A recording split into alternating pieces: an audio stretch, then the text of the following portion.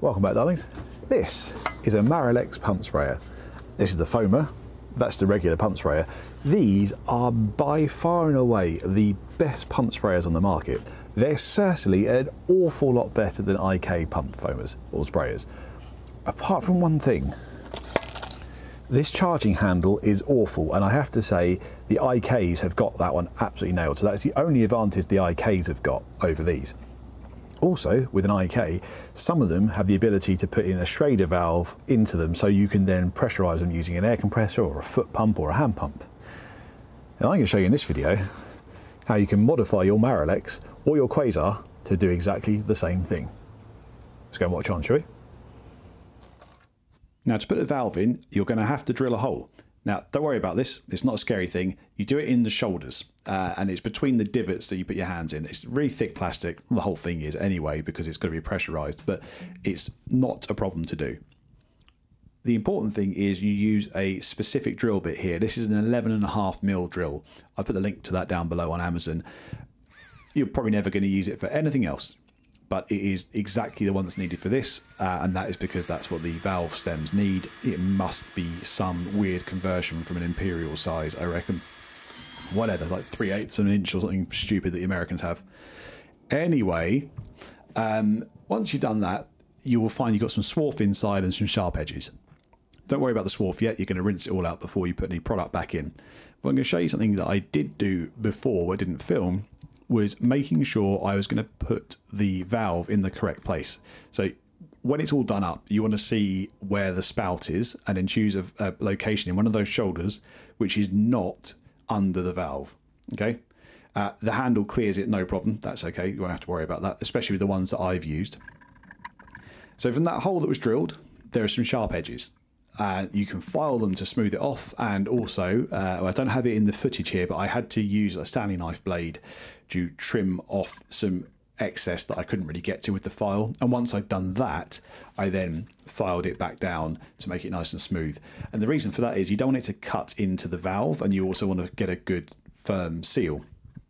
If it's sharp, it could cut into the valve and therefore not hold air properly, which would completely defeat the object of doing this, wouldn't it? So a little bit of judicious filing, making sure you spend your time doing this because it's worth the effort. Once you've done that, you can start to think about seating the valve. Now, again, link to these below because these are the ones that I've got, which I mean, I know they're the right length and they're pretty strong and durable. There's quite a few different designs.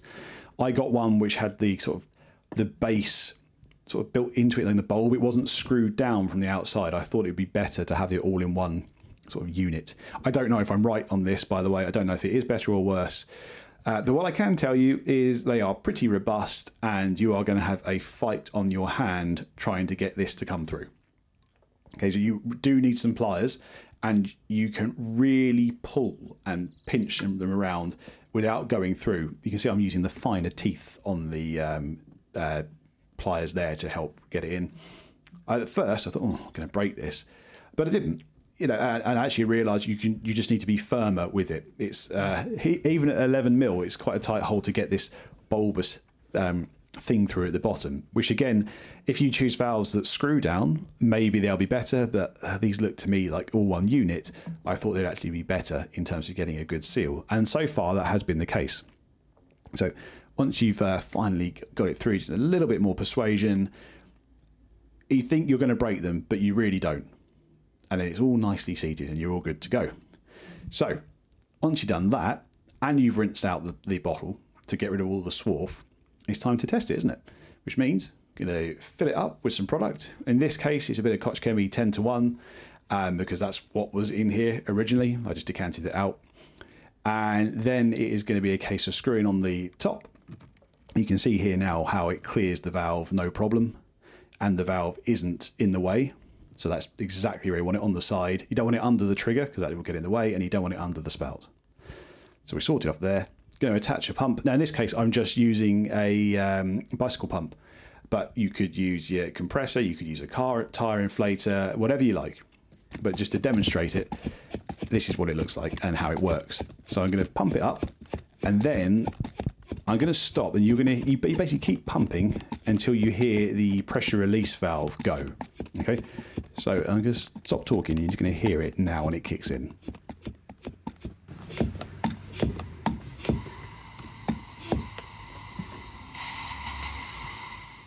There you go. So that is the pressure release valve having blown, if that makes sense. So it's like, okay, don't pressurize any more than this. That is where you would pressurize to if you were doing it pumping by hand. But there we go. Look at that. Nice, easy foam production. Now, I don't really like the foamers myself, but it works well with the pump sprayers too. So what do you think? Pretty good, eh? I say it works well for the pump foamer. It also works on the pump sprayer. It genuinely saves me time. I've got the compressor set up usually when I'm doing an interior anyway, so I can just pressurize these really quickly. You can use a foot pump. One of the features I didn't mention or show you is that the reason these are so bad is the tops pop off. Now they store another nozzle inside, which is a useful feature, apart from these tops seem to pinch on your hand. You get blood blisters from them, which is really painful and annoying. But I've completely mitigated that now. And they're absolutely fantastic. So all the links are down below if you want to get all the bits for it. Again, you could do it on the Quasar ones as well. It doesn't just have to be these, works just as effectively. Go knock yourself out and save yourself a lot of hassle. Hope you've enjoyed that one. See you in the next one.